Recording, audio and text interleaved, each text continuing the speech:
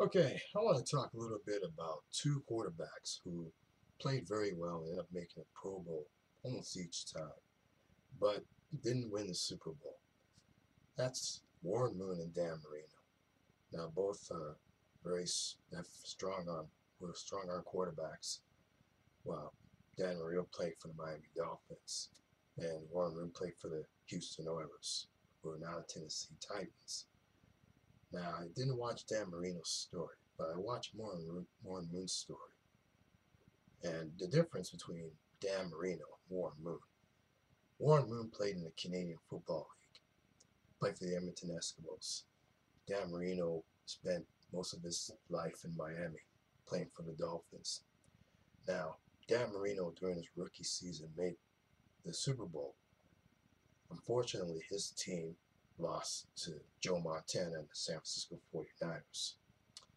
So, and he kept playing with the Dolphins, trying to get to the Super Bowl, but wasn't able to make it. While Warren Moon played for the Houston Oilers, made the playoffs with the team, but didn't make the Super Bowl. And Warren Moon changed teams. He wanted to play for Minnesota, played for Seattle, and he wanted to play for some other teams, too numerous to name. But he ended up retiring too. So both quarterbacks have strong arms.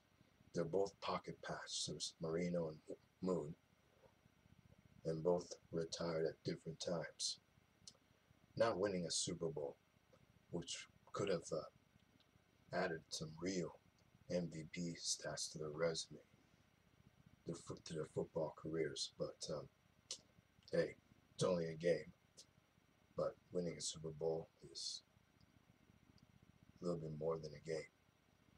And both guys wanted to win it badly. But unfortunately, things don't always turn out the way they want to. And that's it for this commentary on sports.